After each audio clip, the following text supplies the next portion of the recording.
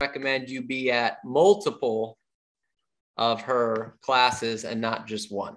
That's just me. You do whatever works best for you. All right, good stuff. And then 3:30 today, we're going to talk about some of the objection handlers for today's marketplace. We'll touch base a little bit on the Zillow stuff as far as objection handlers, just like we did yesterday. And then we'll go over some other stuff as well. So full day. All right, we got a couple minutes here before we get started. Neil's here. Oh, I see Brady just logged on. Well, that's great because now you guys don't have to listen to me much longer. Brady, I'm telling you, that's the key is they got to get me off the mic as soon as possible. No, not at all. Ah, good stuff. Good stuff. All right. Any other wins before we have our amazing mastermind with Neil and Brady? Any other wins going on out there? Well, I want to say, go ahead, Veronica. I'm very grateful to be a part of this group because before I started to do this, I was struggling to get appointments. And now I'm averaging 1 appointment a week and my numbers are increasing and I feel more confident that I could tackle any objection that comes my way. Thank you guys very much. Love you guys. That's it for me. Mm-hmm. That's a walk-off. I'm done. Well, look, Veronica, we're happy that you participate. Look at people like Neil, people like me, people like Brady, and all these other great people that come on here and talk and stuff like that. We could talk all day, but you have to take action. And so while it's nice that, we get a little bit of a praise, like, hey, good job, you get all the praise because you're taking action. That's the key. Otherwise, Neil Schwartz is not very smart if you don't actually take action. He's just, you know what I mean? So you get all the praise. So good job. That's great. Good work. Good for you. Okay. Good job. Thank you, Robert. Excellent work. You're the warm-up routine, right? Yeah. Something like that. Warm up the audience. Now it's time for Jerry Seinfeld to take the stage. I wish. I wish. Brady, you can hear us okay? I sure can, Neil. Can you hear me okay? Absolutely. This means a lot to us. I really appreciate it. I've heard such great rave reviews about this talk, and we're as excited as we can be to hear it, to mastermind with you today. I want to double check everything, make sure we are up and running, that we are recording. We are streaming this live on Facebook in 278 countries, or I don't know, maybe it's 2 countries. But okay, so help me welcome Brady Sandahl from Palm Springs, Palm Desert, and all points desert out that way.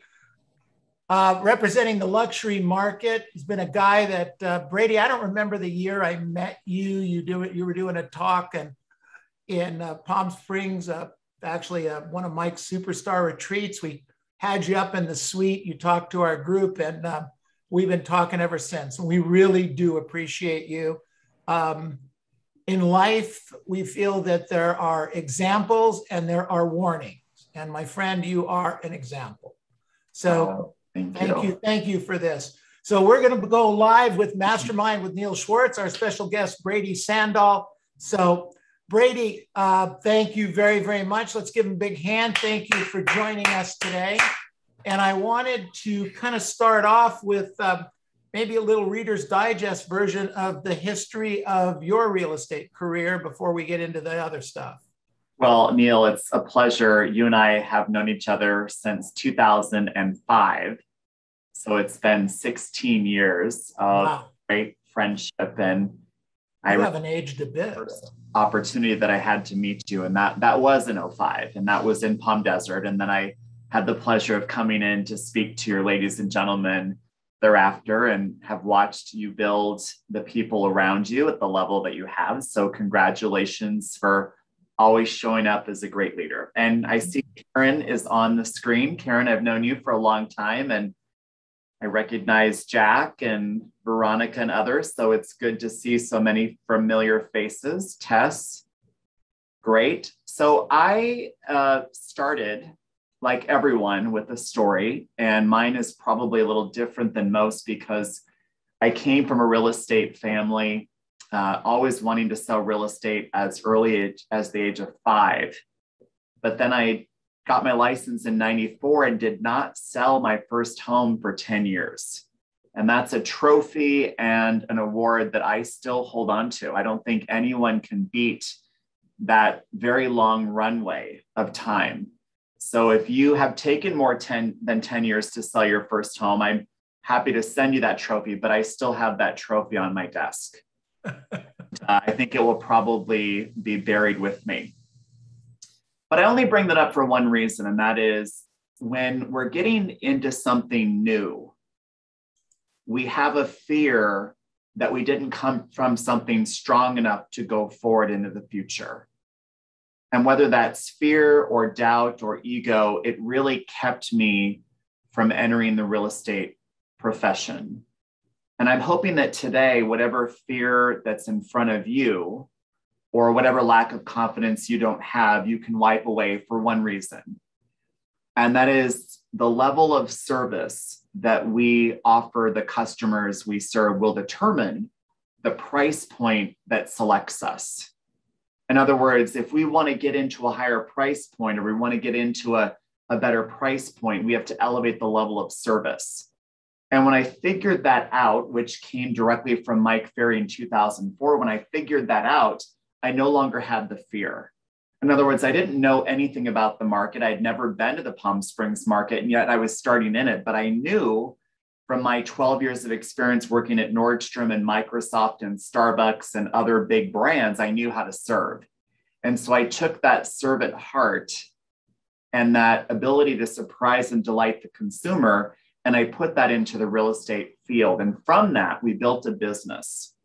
And today, that business will close about 275 transactions, totaling just over 210 million, led by 8 people in production.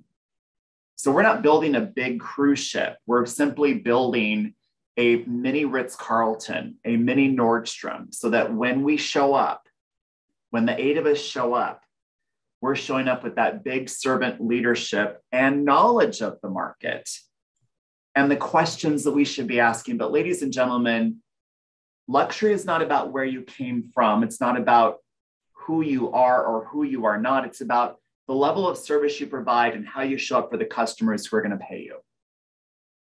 So if you have any fear, lean into the fact that all of you work for a servant leader. I'll say 2, you and Robert, and all of you know how to show up with your servant hearts. And for that reason, you do belong and should be selling at a higher price point than you are. You deserve it because you can. Thank you, Brady. I appreciate that. I know everybody else does. It's excellent stuff. So the talk you wanted to do today, I think that you had done for Mike's Think Big group. So, you want to take off with it. Where do you kind of, we'll make this the Brady show today. Oh, okay. Well, Mike asked me to share some words for a particular zone within the Mike Ferry organization. And that zone is around thinking big, or what I would say, thinking bigger, right? And in that conversation, we talked about how we really need to understand the markets that we're in. And notice I use the word markets. See, all of you have been focused on building a farm or a brand or even an empire within your respective market. Call it Irvine, call it Pasadena, call it whatever it is. But in reality, there are 3 markets you have to master, no pun intended to Century 21 masters, but there are 3 markets you have to focus on. One is the market that you're already known for. That's your bread and butter. However, the second market is where that money is coming from. We call that a feeder market. Now, in early COVID, that was probably coming from downtown Los Angeles, very vertical, high dense living, moving to the suburbs. That might have come from San Francisco. That might have come from downtown San Diego. That might have come from downtown Irvine, but that money was coming from somewhere. Well, that's the second market to know, is where is that money coming from? That's the feeder market. And the third market to focus on is where will the consumer spend their money next? Now, what we have to realize is that the data tells us that about 25% of your databases in your market are spending or have recently spent or are going to spend money outside of your primary market. The problem is, ladies and gentlemen, they're not going to tell you that. They're going to think like, wow, I'm going to go spend money in Scottsdale. I'm going to go spend money in Palm Springs. I'm going to go spend money in La Quinta. And rather than call you to find me, guess where they go? Zillow. Did you know that 90% of the people buying real estate in the Palm Springs market, 90% are coming from Southern California? How many of you have captured a referral from me? 0. And yet we're selling 20, 25, 30 homes a month in the market. And those people are coming from Irvine, Redlands, Riverside, Big Bear, Lake Arrowhead, call it Tustin, Ladera Ranch, Costa Mesa, Newport Beach. And yet they're going to Zillow, right? We don't want that. We want them to go to you. So those three markets are the market you're in, the market where the money's coming from, and where they're going with their money next, the downriver market. So a portion of that conversation, Neil, was understanding that your clients have a real estate monopoly board and that we have to think bigger about that real estate monopoly board. In other words, when we're on the phone, it's not about, hey, are you going to sell the home you're in now? But I'm just curious, what other markets are you going to buy into? What other markets are you going to sell out of? What other cities, states, regions, countries are you going to move money around? Because here's why that's important. Money is moving around markets like it's never moved before. Now, frame of reference, you're with Century 21 and we're with a different brand, and our brand, not that it's better, but we know the data that in our brand, Keller Williams, just for the state of California, just Keller Williams, just California, and just in the first 9 months of the year, 15,000 sellers sold properties in California over $1 million, 15,000, which means there were 15,000 buyers who bought those properties, which means 15,000 people needed to move. Now, if you're looking at data that's come out this week for the 19th time, that data was put out by the Society for Human Resource Management. And it shows that 48% of the people that filled out the survey, 48% have shared they intend to leave their job within the next 2 years. 48%, which means that 48% of your database and mine might be selling their primary residence to make a move. Are you aware of that? Are you excited about that?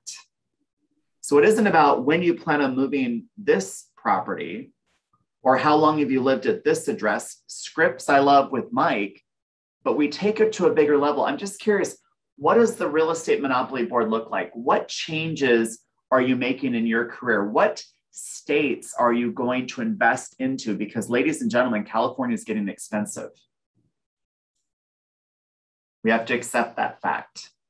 So by knowing the feeder market of where the money's coming from, your pipeline of buyers, knowing that how that impacts the market that you're in and knowing where the money is going next, you now have 3 revenue streams. Referrals coming in, transactions in your major market, and referrals going out. The second part of that conversation, Neil, was around the fact that brands recognize the math equation that we're all dealing with. You see, when they hire you, Noelle or Tyrone or Karen, Donna, when they hire you, they know you're going to get the job done. In fact, you will. And when you close that transaction, there's a 10% chance they'll never come back to you. Why? They've moved out of the state. They've just moved. They're just never coming back. You're amazing. You did a great job. And they're on their way to Florida for tax-free reasons, right? There's a 15% chance they won't come back. Why? Because our job is so easy that now they're licensed, right? Did you know, Robert, you probably did, there are more people signed up to take the license course and exam than there are licenses agents. In other words, more people are getting in the industry than are actually in the industry. Why? Because it's so easy to sell. It's so easy to make money, right? So in that situation, 15% have said, wait a minute, I'm now an agent, my daughter, my friend, I'm just going to help them out. I'm just going to let them have that easy sale. But the larger number is what we call 65%. And that is 65% of the customers may not come back to you because they weren't connected to your brand. And here's how that shows up. Think about over the last 18 months, what was the average number of minutes it took to sell a listing? Was it 4? Was it 5? Was it 9? What was it?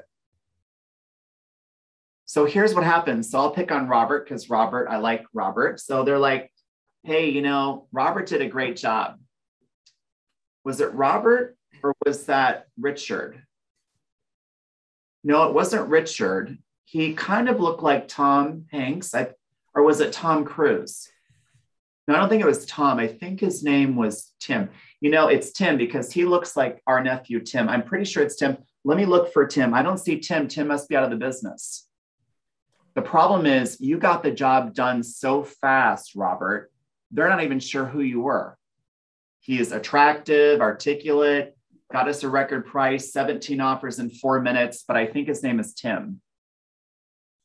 So that 65% is the number that every brand who represents luxury is trying to defeat. Nordstrom, the Ritz-Carlton, Four Seasons, Century 21, Keller Williams, Compass, Sotheby's, Rolex, Mercedes-Benz, Tesla, all these brands are trying to shrink that number down. Why? Because they recognize that we need emotional connection to the brand and retention. So let me put the floor open for a minute. I want you to either shout out or type in your favorite brands. What are your favorite brands that just make you feel great? You can't wait to wear that brand, spend money at that brand, eat at that brand. I'm looking for some brands. What are the brands? Shop at Nordstrom. Alfa Romeo. Yep, Alfa Romeo, Talbot, Tory Burch, Apple, Allstate. Allstate, Apple. Can I tell you one of the number one brands I always hear in California? Chick-fil-A. Chick-fil-A. Oh yeah, In-N-Out too. In-N-Out. Give me a double-double. Hold the onions because I got to present. I can't have onion breath. Hold the onions. But isn't it interesting and somewhat disappointing we didn't name our own brand? Why did we not name our own brand? Why are we not sharing, oh my God, it's the Neil brand, it's the Century 21 brand, it's the, you know, it's the Tess brand, it's the Sonia brand, it's Jack's brand. Why are we not naming our own brand? Because here's why. We don't have clarity on all elements of the brand. And here are the 3 elements of the brand. We know what the brand does. We sell real estate. And we know who's going to do it. It's you, the agent. But it gets very cloudy when we talk about how we do it. And that's what makes Nordstrom and the Ritz-Carlton and Talbot's, Mercedes, Apple, DKNY, Neiman Marcus. That's what makes those brands so good. It's not the steak at Mastro's, because personally I think it's a little buttery. It's a little heavy on the butter, but it's the presentation of the steak. You know that steak will crackle when they present it at the table. So if you and when you select Brady Sandahl to refer business to, which you can because we're here, we developed a core set of standards called Aspire, ASPIRE. And I want to share with you what that means so that when you send clients to us, you know your clients will receive our core standards of excellence called Aspire. We know that every brand has the letter A. It's called anticipatory service, where you anticipate what the customer needs and you give it to the customer before they realize they need it. You see, one thing that we know from great leaders like Neil is what we do every day is so repetitive, it becomes painfully boring. Now, Karen always smiles. Every time I see Karen, she's always smiling. She's mastered the art of repetitious boredom. But I know Karen. If I said, Karen, go on 7 listening appointments today, she'll smile on all 7 and she'll be like, good Lord, this is boring. Because it is. But when you anticipate what the customer needs and you give it to the customer before they realize they need it, they're more connected to your brand. Therefore, that 65% number shrinks down. Ritz-Carlton is known for this. They know what you need and they give it to you before they realize they need it.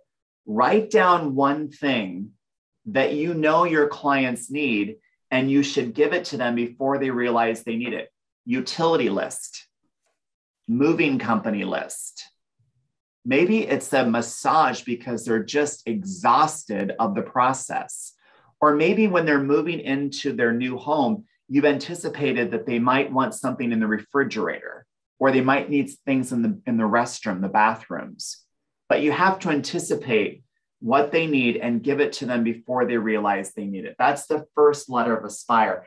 The second letter, S, is where we serve. Now, everyone in this call probably knows how to serve. My perception is that you know how to serve, therefore that becomes your reality, because my perception becomes your reality. But here's the thing about service. There are 2 customers you have to serve: the internal customer and those who pay you. We call those the external customers. Now, when I worked for Blake Nordstrom and Nordstrom, the secret to Nordstrom is that everybody believed that the paying customer was most important. The reality is it was the internal customers who are more important. Why?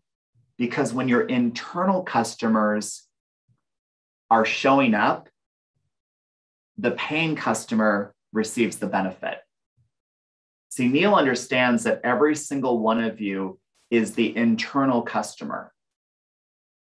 But all of you who lead a team, or you lead your family, or you lead your friend group, or your church group, or your recreational group, that's your internal customer. And when you're ready for them, you're ready for those who pay. So anticipate, serve, and P is called perform. When we talk about performance in our group, we talk about it daily. In other words, we have a daily lineup every day at 8:45. It's called our daily lineup, our 3G call. We run that play just like Nordstrom, just like the Ritz-Carlton, where we talk about gratitude, goals, and grit.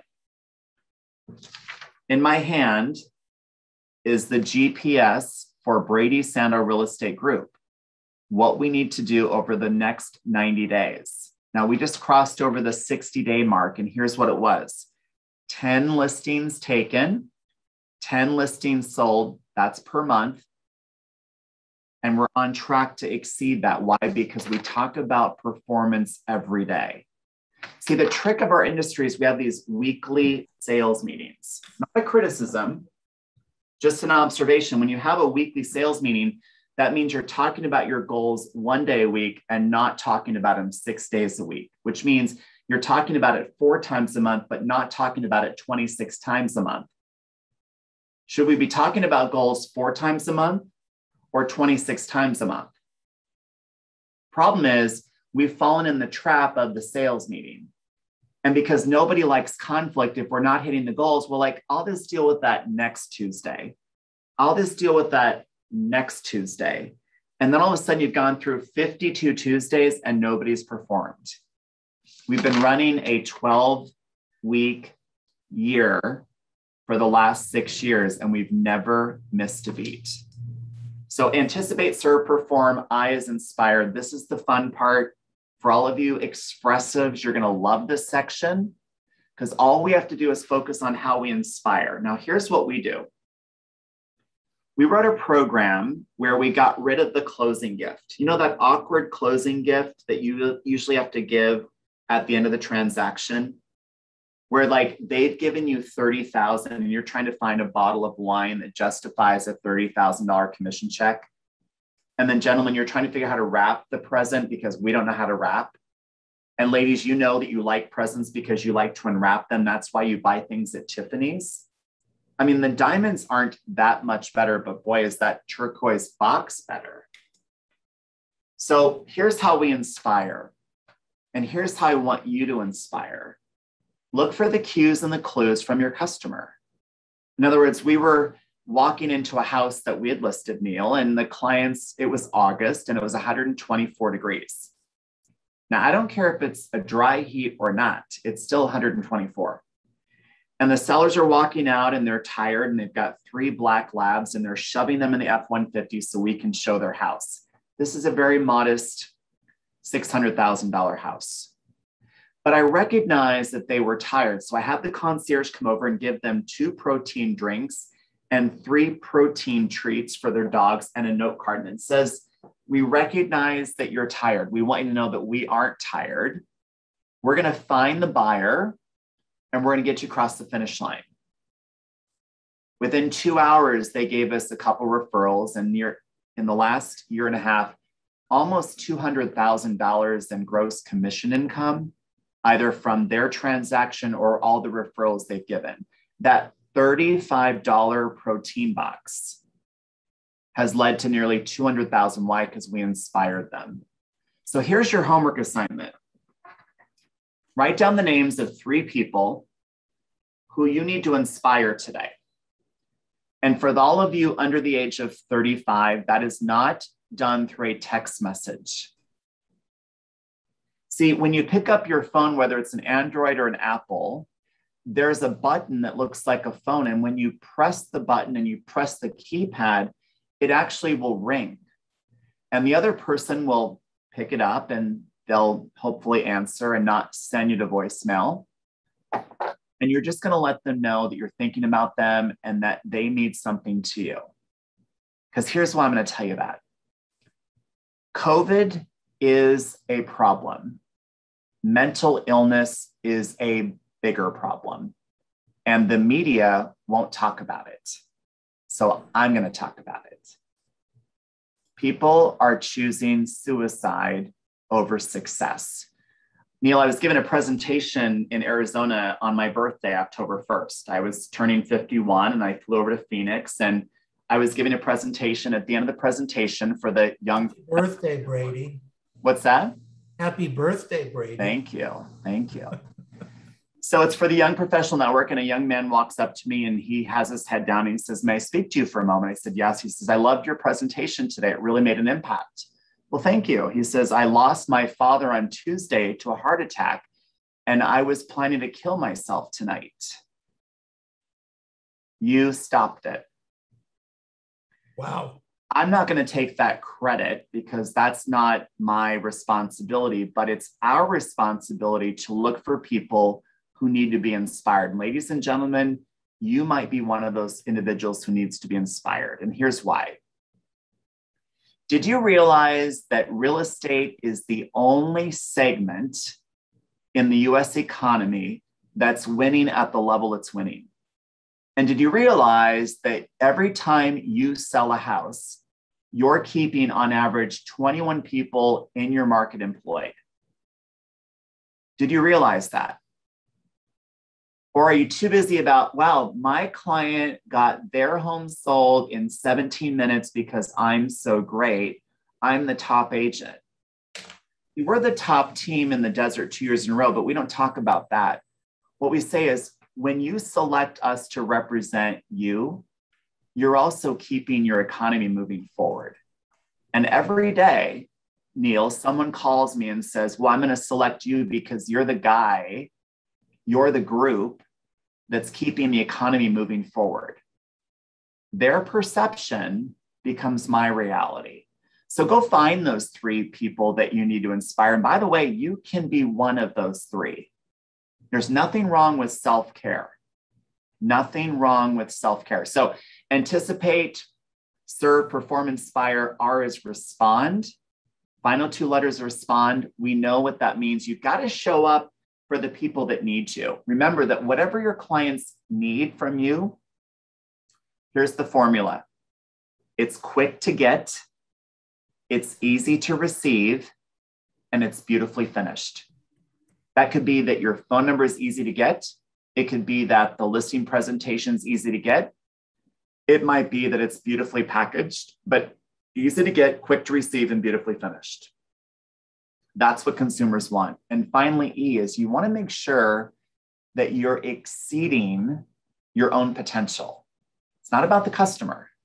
It's about you showing up to be the best Gustavo, the best Tim, the best Sherry, the best Veronica that you can be. It's about outworking your own potential, exceeding your own potential.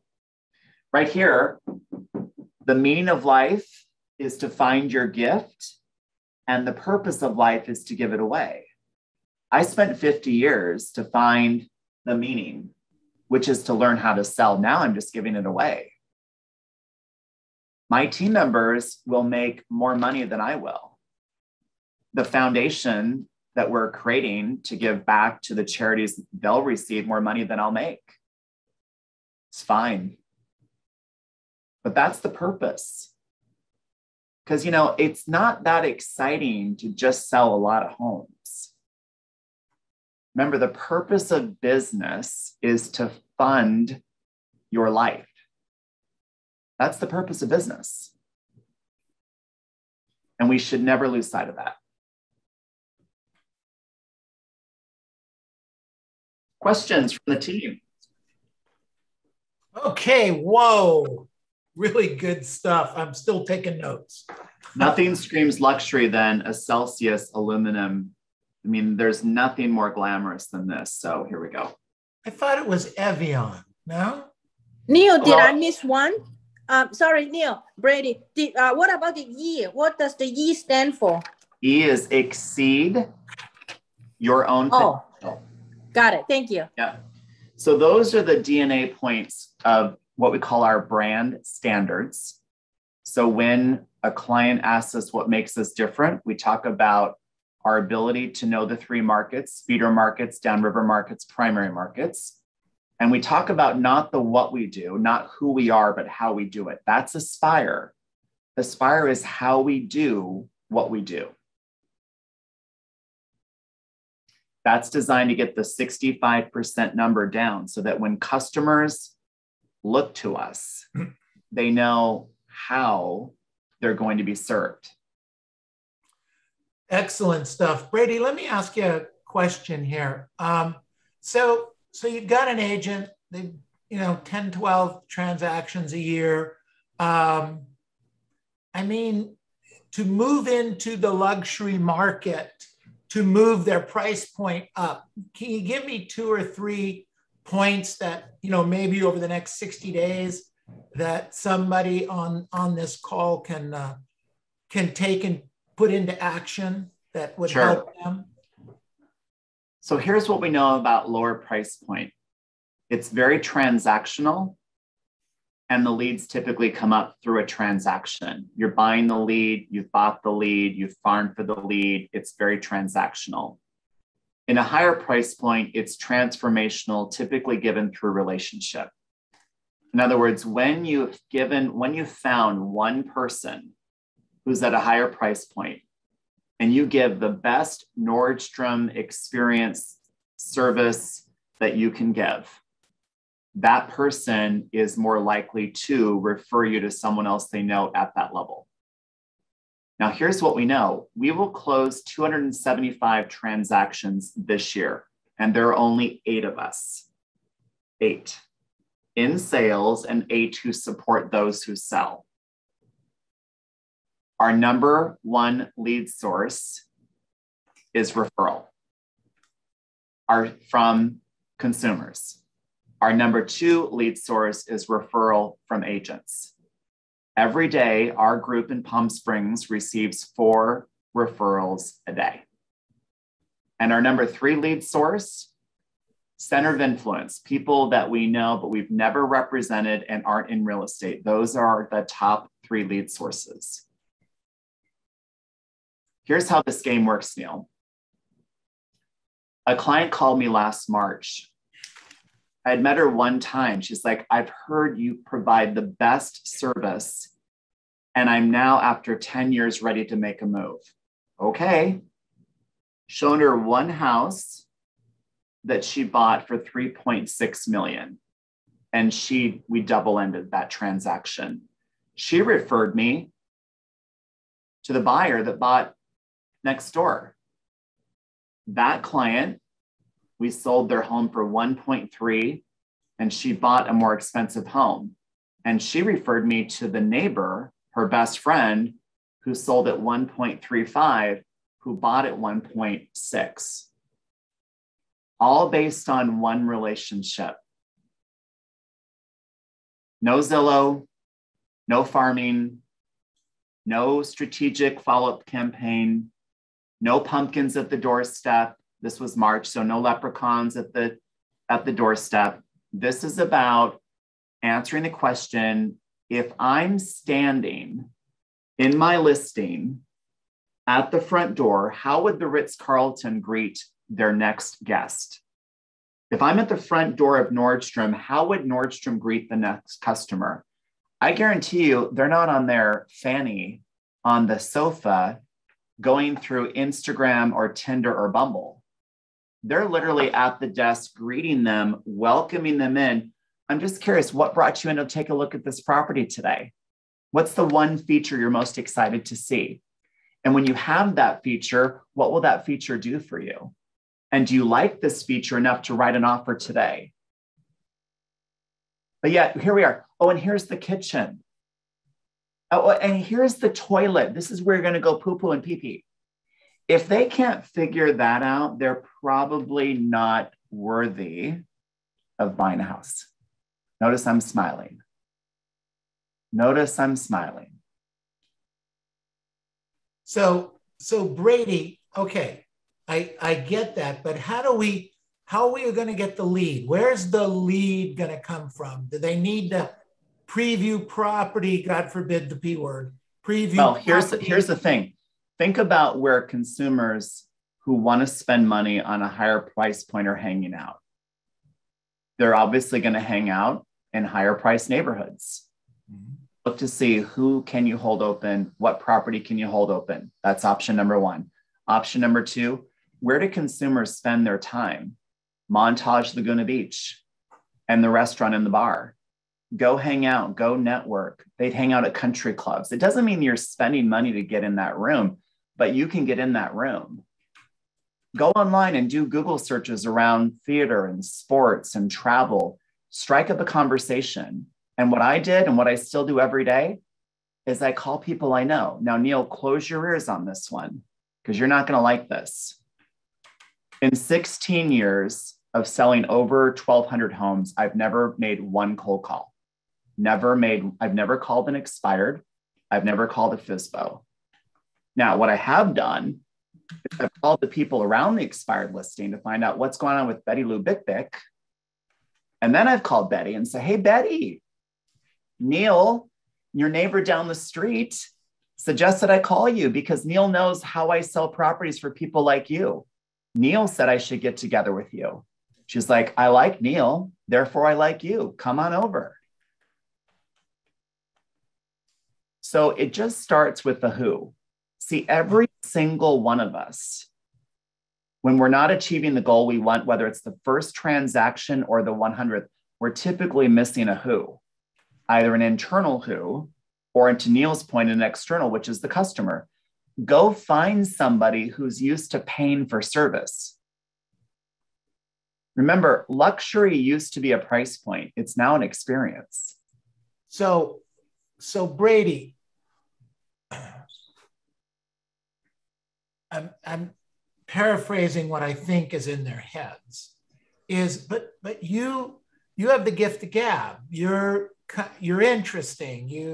Neil, I am the most boring person on the call. Well, I have the gift of gab. I have the ability to ask enough questions because the number and level of questions that I ask will determine if and when I get paid. That was my opening point. When we start talking too much, I am not that interesting. If you looked at my life, you'd be like, oh my God, that is so boring. I think it's fantastic. Why? Because I don't have to share anything. I just get to ask. And what do people love? They love to talk about themselves. Here's the thing about my career, Neil, and this will prove the point. My average listing appointment, you know what the time is for that? I have no idea. 14 minutes. Huh. That's my average. Why? Because my pre-qualification could be 40 to 45. I'm going to ask them every question that I need to ask them. So when I show up, all we're doing is signing the contract. I'm not getting 100% of the time, but those 14 minutes, I don't want to talk about the kitchen. Right. I'm interested in what they're doing for the weekend. And believe me, I don't do enough on the weekend for it to be interesting to talk about. But by asking the right questions, and here's the recipe. It's called the 4 C's. It's very simple. You want to follow this. The first C is care. The first C is always care. So here's what it sounds like. Karen, it's Brady. I was driving down the 91 freeway and your smile came across my mind. How are you? That's the first C. The second C is curiosity. Karen, I'm curious, are you still working from home or are you back in the office? Or I'm just curious, how are the kids? Are they dealing okay with the mask issue? Are they stressed out? Now, at some point, Karen's like, oh my God, Brady, how's the market? Well, Karen, I'm so glad you asked. What have you noticed? Take her temperature. Don't tell her that you're so busy. I'm so busy. I'm so busy. Don't give me any money because I don't want any more money. I'm busy. Take the question. I mean, Karen, what's going on in the market? What are you noticing? And then the third C is consult. Now, I grew up Catholic, which means we like to preach. But you're going to deliver the consultant in the form of a question. So, Karen, would it surprise you to learn that there are about 4 buyers bidding on every property out there? Would it surprise you to learn that buyers are having to pay 2% more than what the sellers are asking? Karen, would it surprise you to learn that buyers today can get twice as much house for the same monthly cost because interest rates are so low? So we deliver data in the form of a question, and Mike Ferry is the expert at this. And then that 4th C is we close them. Now, be careful, because here's how most people close. Hey, Karen, just call me when you think of somebody. Just don't tell me now, Karen, but when you think of somebody, just call me. Don't tell me now. God forbid. No, Karen, don't tell me now. Don't tell me now. Versus, Karen, who do you know on your street that would love to get the highest offer they've ever thought of? Karen, who in your office is the greediest person you work with? Who on your street hates living in Redlands and wants to move to Palm Springs? Right? You ask the question to close. You close them by asking for the business. So care, curiosity, consult, and close. That is on my monitor, because if I'm talking too much, and I'm doing a lot of talking now, I'm going to be exhausted in about 4 minutes. I'm talking some, but when you're asking questions, it's like a dream job. We had a client yesterday close, and she called, and actually she didn't call, they emailed and they said, oh my God, the service is better with you than it was at the Four Seasons. And they said, and I know nothing about you. And I'm like, and you never will, nor do you need to. But who do you know that wants to join you in Palm Springs? And you know what? He gave me a list of 4 people with their phone numbers. And all of you servant leaders, all of you big people like Cindy, who's rubbing her eyes because she can't believe she's had to sit through this call as long as it is. All of you servant leaders, I'm just teasing her. All of you servant leaders, remember that when you're serving, look for the cues and the clues. So I'm going to pick on Noelle for a second. Noelle, would you come off mute for a moment? Okay, I'm with you. Noelle, I absolutely love your hair. Thank you. Yeah, see, Noelle knows to smile and say thank you. Nothing wrong with that. Now, most ladies would be like, oh, this, I haven't, like, it's long. In fact, I didn't even shower today. I didn't, like, you're so good at discounting, like, you're just great at discounting compliments. It's fascinating. So here's the gift that I would want to coach you to. So she would say something like this, well, thank you. Would you like me to connect you with my stylist? Or who else do you know who'd like to have a haircut like this? Because when we do something well for our customers and they call in, here's our script. You know, Noelle, it was our pleasure to deliver those photos of your home. Who else on your street would like to have photos of their home?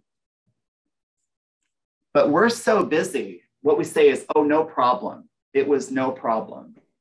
No problem, no problem, no problem. Well, you know it was a problem because they just said it 45 times that there was no problem. It was a huge problem and they never want to hear from you again. Now, when you say my pleasure, that's getting better, right? My pleasure. Unless you say like, oh God, my pleasure. Like, please don't call me again. Versus who do you know who would like to have photos of their home so they can too take advantage of the market we're in? They'll tell you. Remember, people are looking for ways to spend money. And when they recognize great service providers, they're going to refer you to the other people who want to spend money with you. So don't discount the compliments, ladies. If someone says, I love your glasses, great. Can I connect you with my stylist? And gentlemen, pay attention, gentlemen. The presentation is more important than the present. That's why ladies love Tiffany's, because it's all about the Tiffany blue box and the Tiffany blue bag. So don't try to wrap things in comic paper or brown paper bags. Don't do that. Or don't try to put a ribbon on top of a wine bottle. That's not going to work. All right, questions. How many people are included in keeping the economy moving forward? About 21. The data suggests that every time a home sells, there are about 21 people. You, your assistant, escrow, title, lender, appraiser, contractor, mover, cleaner, all those people. My issue is finding or buying the lead. Don't buy the lead. We don't buy any leads. We provide exceptional service, which allows us to generate leads. Do you recommend a lead finding group? Yes, I recommend that you go find leads. That's my lead finding group. Like you just become your own lead finding group. Even if Neil doesn't want you to say they told you they might want to sell, try to understand the question. Even if Neil doesn't want you to say they told you they might want to sell. Oh, yes, I will still call them. And if Neil says, hey, don't tell them, and that was an expired listing, I'm not going to say that Neil told me that you're desperado and that you're downsizing. But I will say, you know, it's a funny thing. I was just on a conversation with one of your neighbors, and they naturally said that I was the next agent you should interview. So I'm calling you. Can I interview at 2 or is 4 o'clock better? Naturally. All right, other questions so we can avoid lead generation, because I know that's why we're here. We're avoiding lead generation. So let's make sure we keep avoiding it, right, Neil? Exactly. Thank you, Brady. Yeah. See, I'm an agent too. You can't avoid that. Okay, Veronica, go ahead. You mentioned that you don't typically like giving closing gifts at a closing. So I know you said you'll find, if they feel tired, give them a little encouragement, but at closing, what do you do? Oh, let me tell you, we do call our defining moment campaign, where we purposely give them something up to 8 times in a transaction. So you recognize that the RPA has the defining moments built in. So the time that they meet you, the time that they interview you, the time that they sign the contract, the time they photograph the home, the activation of the listing, those are all defining moments. So what we do, Veronica, is, for example, at the end of the photo shoot, which is defining moment number 4, we leave a beautiful bag. I mean, this thing is gorgeous. And we leave it on the kitchen island. And Tess, it's got all this tissue paper, probably taller than Tess. It's like 9 feet tall of tissue paper. And the ladies unwrap the tissue paper and they find a beautiful candle, and there's a card, and the card simply reads this: Veronica, while we're looking for your buyer, please enjoy the fragrance of the candle. We anticipate finding the buyer before the wick burns out. Now, Veronica just smiled. So she calls and she's like, oh my God, that is so cute. I love the candle. Veronica, it was our pleasure to share the fragrance with you. Who else on your street would like to enjoy a candle? Who else wants photos? Do you have someone specifically that drops them off? Oh yeah, it's not me. I don't like to give gifts, and I'm not good at receiving them. That's the thing. Like, I don't know how to wrap. I cannot figure out how to wrap, or I don't know where to buy a stamp. I don't even know how much stamps are. I don't even know if you use stamps. I have no idea what's going on. But my point of that is that we have Annie. Annie is our concierge, and she's the tooth fairy, and she surprises and delights. Here's a quick story. So, Neil, you'll love this. We have a transaction coordinator, and she's at the time was 68 or 69. And a client called Veronica and says, hey, we love your team. Your team is amazing. And your transaction coordinator is really, really good. We're going to send her to London for a couple of weeks. Now, I'm not good on geography, so I'm thinking like London, California, like that's probably near Sacramento. It's like Fresno. I'm not sure. But they're like, no, we're sending her to London, England. We've rented a castle for her. Now, this price is $750,000. So I'm thinking, if they're sending my transaction coordinator to London, I must be going to like Bali. I got nothing out of that deal. Nothing. Zero goose egg. So the funny thing is, they said, we're sending her first class. Okay, so she's never been off North America, and she's never flown first class, and now they're flying her. She's great at what she does. That's, you're winning, Veronica, when the clients are giving you gifts. And you're really winning when they're giving your assistants the gift. Because when they're giving your assistants the gifts at closing, you're winning. You're winning. Pretty awesome. Thanks for sharing. Yeah. Brady, Other questions for Brady? what other fun things do you do to surprise the client and make them feel special? It varies. I mean, most of the time we absolutely love our clients. There are moments when we give a fond farewell and it's so fun, we hope they never call us again. Kidding, just had to, right. No, but it might be something like chocolate covered strawberries. It might be a book, because our ladies and gentlemen, our staff is trained by the Ritz-Carlton every year. So we might give them the Ritz-Carlton, the new gold standard. We might give them the book called The One Thing. We might give them cookies, right? But the point of that, it's not about the gift. Make sure that it's about the card. It's about the presentation. So the reason why the note card for the candle is, while we're looking for your buyer, that goes back, Karen, to the anticipatory service. Tell them what you're going to do. While we're looking for the buyer, You focus on that darn candle. You focus on the candle, we'll focus on the buyer. Beautiful. Thank you so much. Yeah. I have a quick question. Okay. Sure, Mia. Hi, Brady. You mentioned in the beginning that you come from a family of realtors. I do as well, and that you knew at 5 years old. I just turned 20 and I got my license. So I was just wondering if you have any advice for, like quick advice for upcoming realtors who are just starting out. Yeah. First of all, I love that you're just starting out, and I love that you're 20, and I love that you're showing up for the call, and you literally have one of the best guys coaching you in the world. So you're at the right place. Who is that? That's you, Neil. Oh, thank you.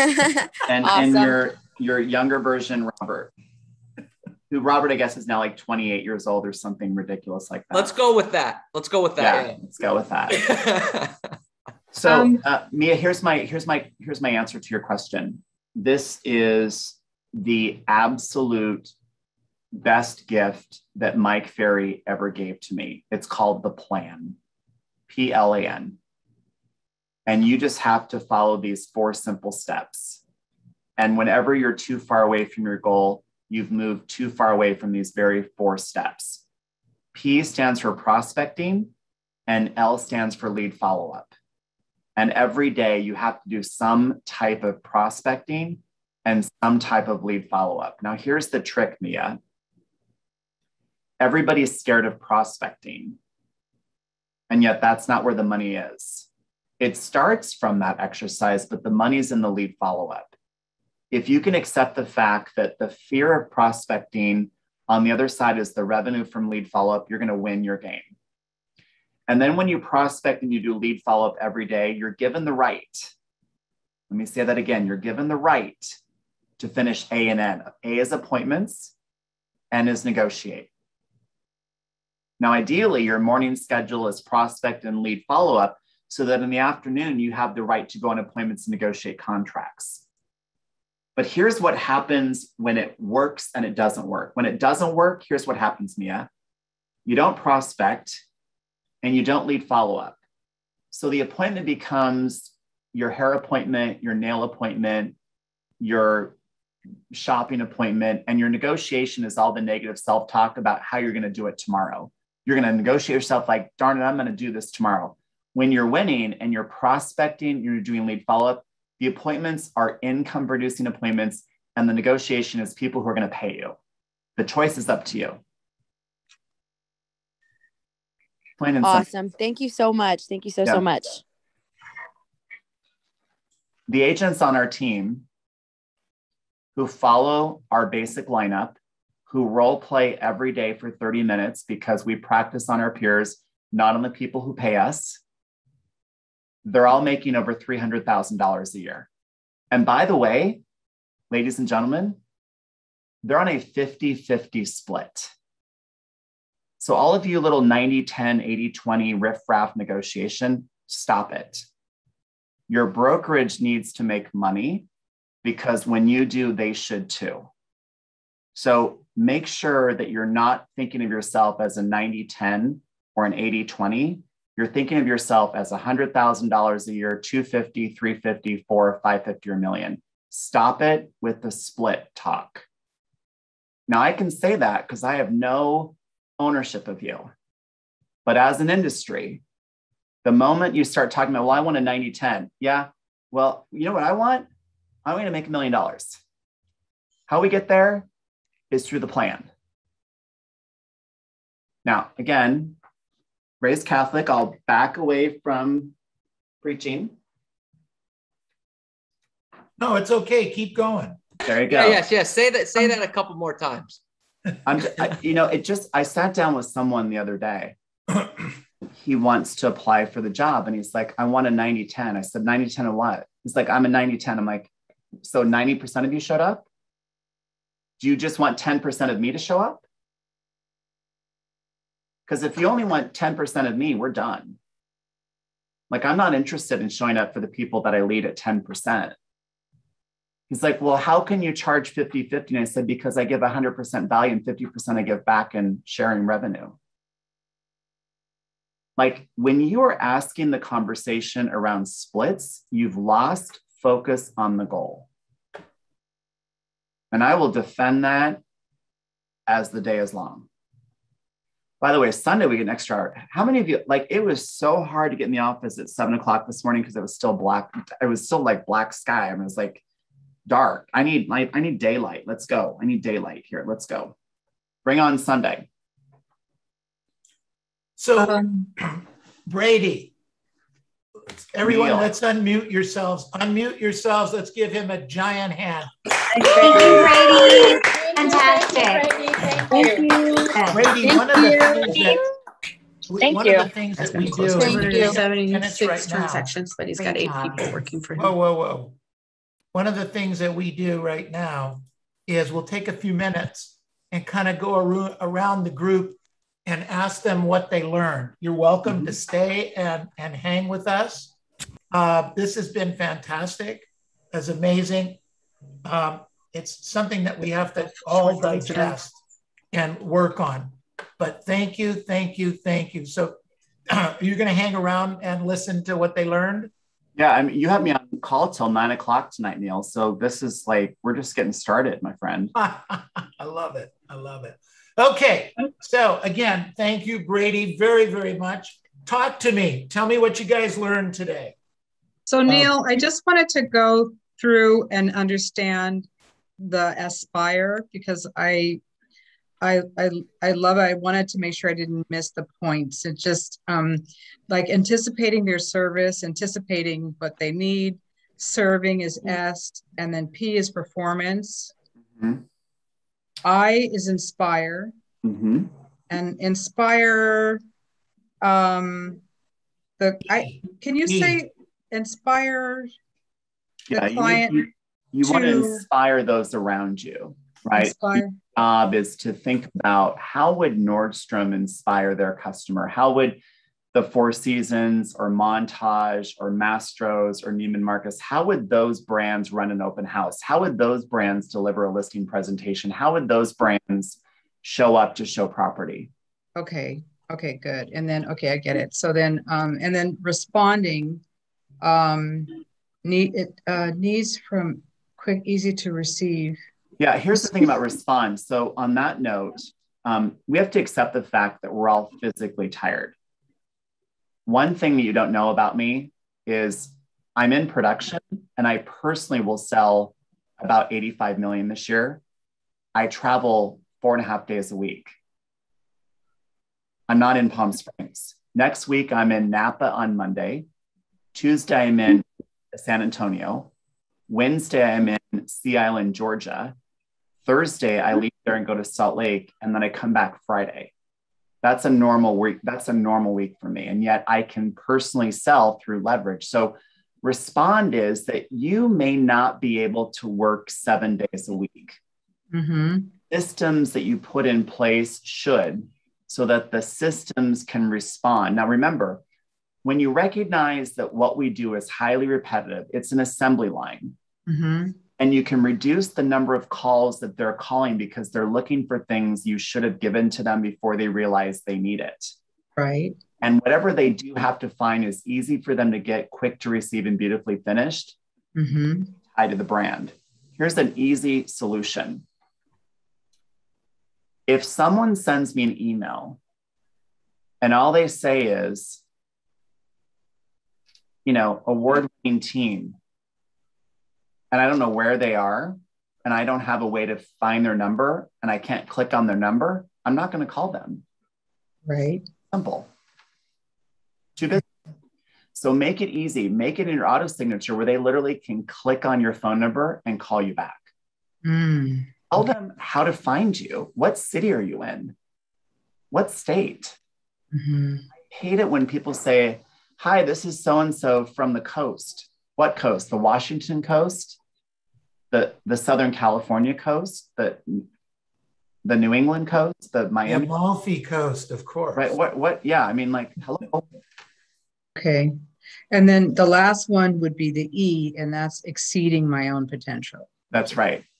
The trick on that is, Valerie, that we put a lot of focus on the consumer experience. Mm-hmm. And that's good. But that's requires motivation. When you have a lifestyle like Neil, and you have the energy of Karen, and you focus on discipline rather than motivation, discipline will carry you through the days that are harder than others. Mm-hmm. I'm not a motivated person. I'm not. Like, if I had my choice for motivation, I'd be on the couch right now. Now, I'm not saying that because I don't want to be here. But my point is, I don't need a lot of motivation to do what I do. I don't need a lot of energy to do what I do it. But I'm highly disciplined. Mm-hmm.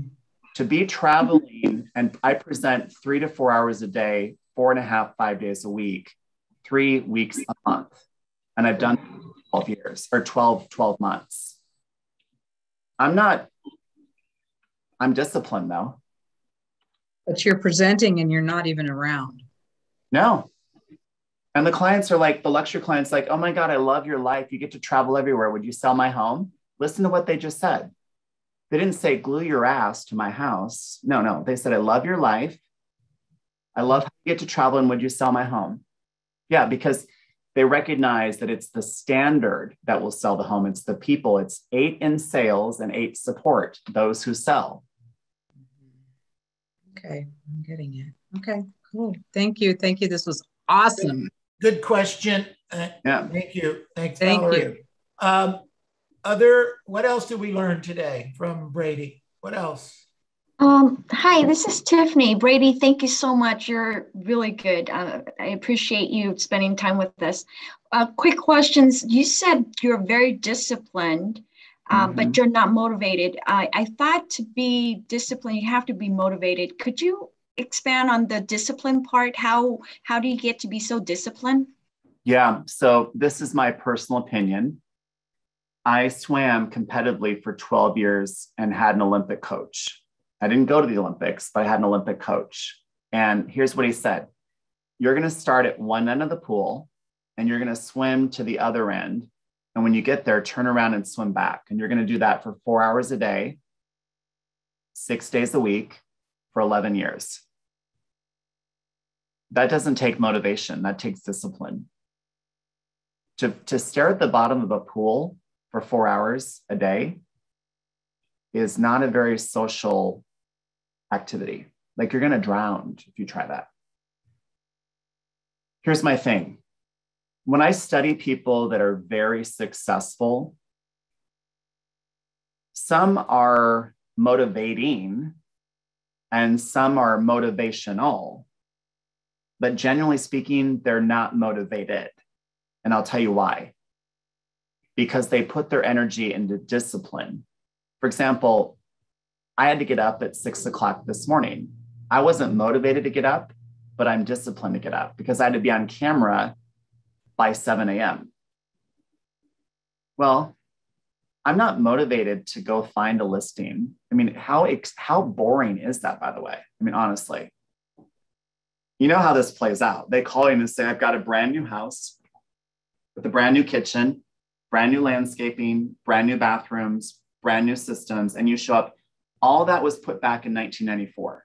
But in the seller's mind, it's brand new. You know that's what happens, right? So you show up with your comps all brand new and you're like, oh my God, this is not brand new. Well, when you're disciplined, you don't need to use any energy. So let me ask you a question, and Neil, this will go slightly against Mike's opinion, slightly, but I'll ask the question. What's most important to you? Mindset, skill set, or activities? Put it in the chat out loud. What do you think? To me? Anyone in general? Well, for me, it's the activities, because even if I don't have the mindset, when the body's in motion, the mind will follow.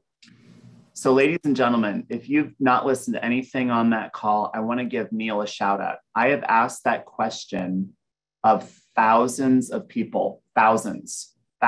Neil's the only one who got it right. You see, Brady, I'm not just another pretty face. I know. You are one of two, Robert and you. I mean, the two of you are just disgustingly handsome. Neil's right, ladies and gentlemen. You want to fall in love with the discipline of doing activities, because when you do activities and you're disciplined to do them, your skills will get stronger, as will your mindset. Problem is we focus on mindset. Oh my God, my mindset. Well, you're on the couch. Get off the couch.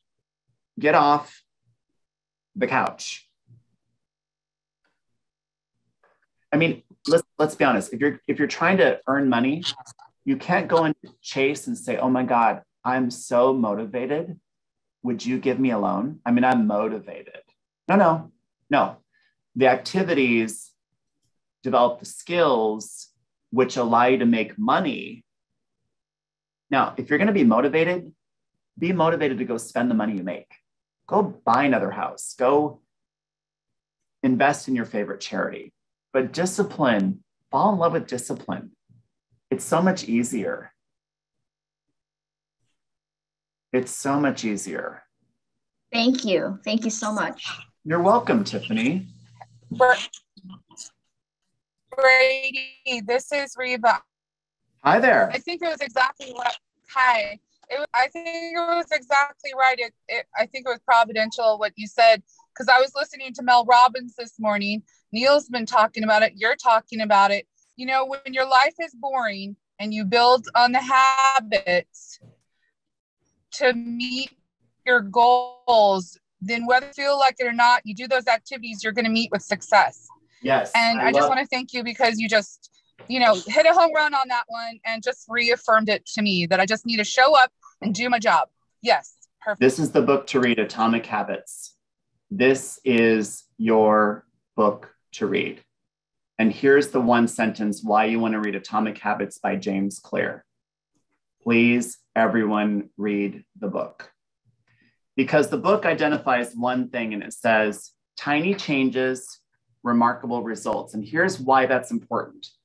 We're not going to rise up to the level of our goals or our motivation. We're not going to rise up to that. We're going to fall back down to the level of our systems and our habits and our activities. You can be as motivated as you want, but if you're not doing the activities, you're never going to get there. Notice I'm smiling because people don't like conflict. So I'm smiling. All right, good stuff. What else did we learn today? So Brady, I can't thank you enough. This is the most notes I've taken in quite a while, so I really appreciate it. My first question is, are you looking for any more TCs? Transaction. Because I want to go to London. Oh, I know. Can you believe that? Oh, that's amazing. I mean, she sent me a picture, Robert, you love it. She's never been in first class. If you've flown first class, they give you a washcloth. She sends me a photo. She's like, what do I do with this? I'm like, well, don't use it in the bathroom. This is to wash your face before they serve you. Well, I mean, she's like, they're bringing me pajamas. Yeah, because it's an 11-hour flight. She's like, the seats recline. Yeah, better than Southwest. Yeah, a little bit better. By the way, but yeah. But I want to go back. You said a lot of really good stuff today, but I want to go back to the actual very, very beginning, because I think this is a key thing for agents to understand. Is you said you have the trophy for 10 years before you sold your first home, right? You're having some fun with that. Yeah. And it's a reminder to everybody that it takes time to make a lot of money. And I think I make this joke a lot, Brady, that I think a lot of people feel that, Neil Weichel just mails listing contracts to his farm. They sign them and send them back. And that's just the way it's always been done. But it takes time to be Brady Sandahl, the top real estate agent in the Coachella Valley. And I think this is just a great reminder that it takes time, and you don't have to come from luxury to be able to do luxury. Well, that's true. It's such a key reminder for people. They want the $1 million tomorrow. And if they don't get it tomorrow, well, then that doesn't work. I'll try the next thing. Yeah. And I'm not going to take away from that, because that's true. And I think the value add to this, Robert, is I made millions in the first 12 years of corporate America. Mm-hmm. Literally. I worked at a high level for Nordstrom Microsoft, I worked for Bill Gates as a recruiter when there were only 19 of us. I helped open up University of Phoenix. I took them through an IPO. And Neil, I sold all my stock the day before 9/11. Wow, good for you. I mean, millions were saved from that decision. Robert, the point of that is not to impress you what I did in corporate America, but that entire time I wanted to sell real estate. And yet I was too fearful to move forward. Mm. I was vice president of a venture capital firm. And yet, oh my God, would I ever want to ask them to have them list their home with me? Oh my God, but that's like definition of insanity. And as Mike would say, stupido. I mean, the point of that is there's something in every single one of you right now that is ready to lunge forward. And yet something's holding you back. Do not do what I did for 10 years. I'm happy I worked for corporate America, but think about how life could have been had I just shown up to that authentic self in 1994. Remember, I'm the kid at age 5 that would go to McDonald's and buy Happy Meals. And I would build plan developments with cheeseburgers and French fries. The food's not very good there, but the cheeseburgers are perfect. I mean, you can do cul-de-sacs with cheeseburgers and French fries like there's no tomorrow. And it's pretty cheap food if you think about it. I mean, you can buy like 45 Happy Meals for like $19 or something dumb like that.